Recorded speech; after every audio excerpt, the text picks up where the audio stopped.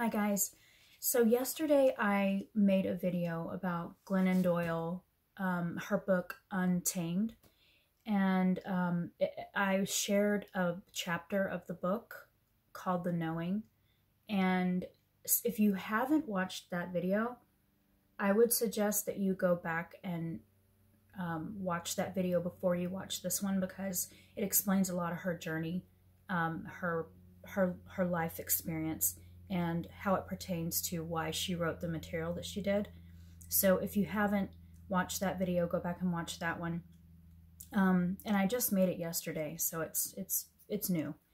But anyway, I wanted to share a different chapter that talks about a different.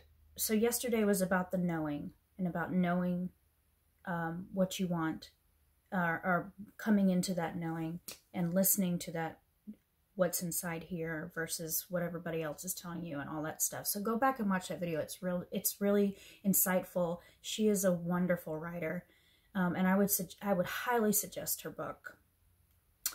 But today I wanted to talk about, it's called Feel.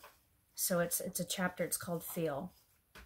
And it's all about, it talks about how we have to feel things. I mean, we're humans. We are meant to feel our feelings. And the way she writes this chapter just gives me goosebumps, because she said it, well, I'll just read it and then I'll elaborate on it. We're meant to feel. We're human. We're meant to feel things. We're not meant to stifle our feelings and shove things under the, rug and all that stuff. Like, we're meant to experience life. That's why we came here, right? So anyway, I'm just going to read it, and then I'll elaborate a little bit. So she's talking about her struggle. So she got pregnant very young, and she had been abusing drugs and alcohol. And so then when she got pregnant, obviously she had to become sober. And she talks about how, so this is how she steps into that feeling place. And she's, before I start reading, she's obviously, I'm pretty sure she's an empath. I'm an empath. I feel very deeply. I feel everything very strongly. Like, there's different levels of empathy within people, and I am on the extreme.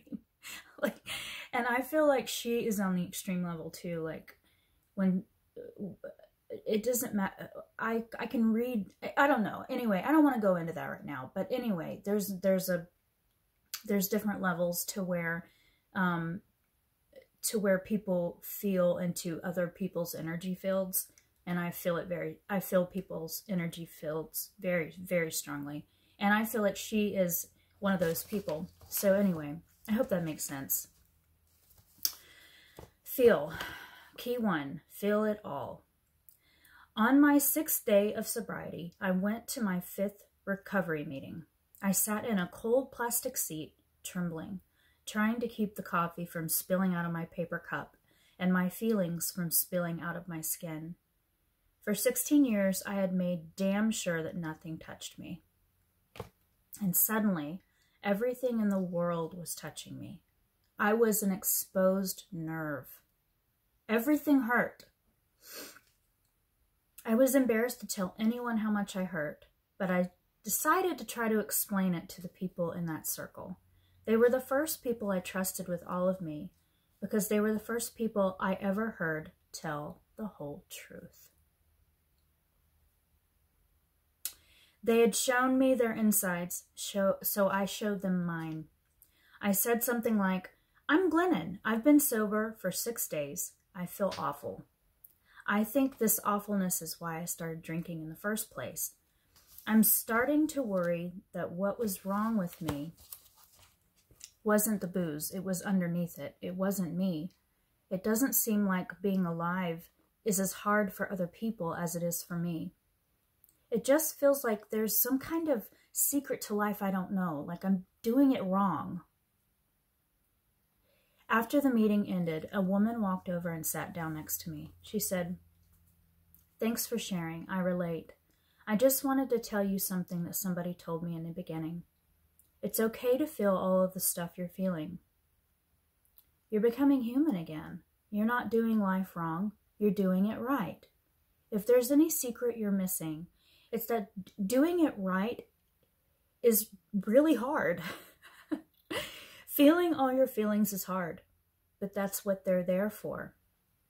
Feelings are for feeling, all of them, even the hard ones. The secret is that you're doing it right, and that doing it right hurts sometimes. And this is the part that really gets me. I did not know before that woman told me that all feelings were for feeling. I did not know that I was supposed to feel everything. I thought I was supposed to feel happy. I thought that happy was for feeling and that pain was for fixing and numbing and deflecting and hiding and ignoring. I thought that when life got hard, it was because I had gone wrong somewhere. Making yourself wrong because you feel pain. I thought that pain was weakness and that I was supposed to suck it up. But the thing was that the more I sucked it up, the more food and booze I had to suck down. That day I began returning to myself, fearful and trembling, pregnant and 6 days sober, in a church basement with shitty fluorescent lights and terrible coffee, when a kind woman revealed to me that being fully human is not about feeling happy. It's about feeling everything. From that day forward, I began to practice feeling it all. I began to insist upon my right and responsibility to feel it all, even when taking the time and energy for feeling made me a little less efficient and a little less convenient and a little less pleasant. In the past 18 years, I have learned two things about pain. First, I can feel everything and survive. What I thought would kill me didn't. Every time I said to myself, I can't take this anymore, I was wrong. The truth was that I could and did take it all. I kept surviving. Surviving again and again made me less afraid of myself and of other people and of life. I learned that I'd never be free from pain, but I could be free from the fear of pain, and that was enough. That's powerful. I could be free from the fear of pain. I finally stopped avoiding fires long enough to let myself burn. And what I learned was that I am like that burning bush. The fire of pain won't consume me. I can burn and still live. I can live on fire. I am fireproof. I can use pain to become. I am here to keep becoming truer, more beautiful versions of myself again and again forever. To be alive is to be a person, in a perpetual state of revolution. Whether I like it or not, pain is the fuel of revolution. Everything I need to become the woman I'm meant to be next is inside my feelings of now. Life is alchemy, and emotions are the fire that turns me to gold. I will continue to become only if I resist extinguishing myself 1,000,000 times a day. If I can sit in the fire of my own feelings, I will keep becoming. Consumer culture promises us that we can buy our way out of pain, that the reason we're sad and angry is not that being human hurts. It's because we don't have those countertops, her thighs, these jeans. This is a clever way to run an economy, but it is no way to run a life. Consuming keeps us distracted, busy, and numb. Numbness keeps us from becoming, from ourselves. This is why every great spiritual teacher tells us the same story about humanity and pain. Don't avoid it. You need it to evolve, to become. and you are here to become. Like Buddha, who had to leave his life of comfort to experience all kinds of human suffering before finding enlightenment. Like Moses, who wandered 40 years in the desert before seeing the promised land. Like Wesley from The Princess Bride, who said, "Life is pain, Highness. Anyone who says differently is selling something." Like Jesus, who walked straight towards his own crucifixion. First the pain, then the waiting, then the rising. All of our suffering comes when we try to get to our resurrection without allowing ourselves to be crucified first.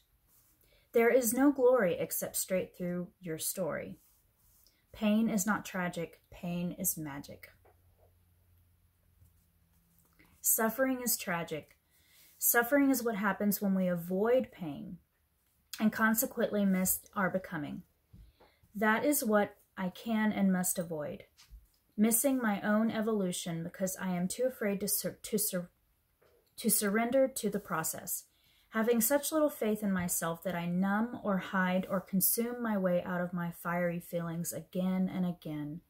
So my goal is to stop abandoning myself and stay. To trust that I'm strong enough to handle the pain that is necessary to the process of becoming. Because what scares me a hell of a lot more than pain is living my entire life and missing my becoming. What scares me more than feeling is missing it all. These days when pain comes, there are two of me. There is the me that is miserable and afraid, and there is the me that is curious and excited.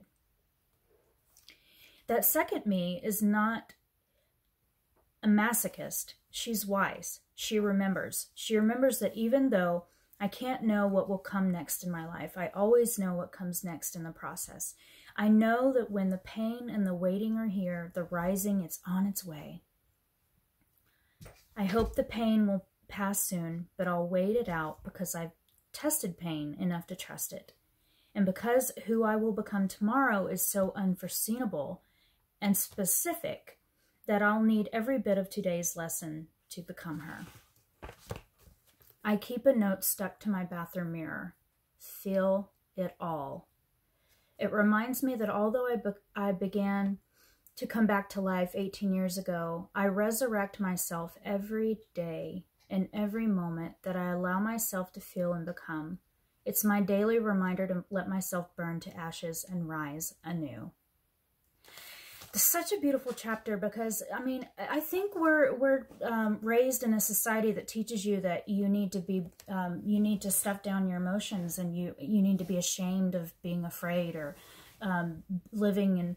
When you feel fear, you just should pretend like it's not there, and that is really that's such a shame because we all feel it on varying degrees throughout our life experiences, and we all go through pain.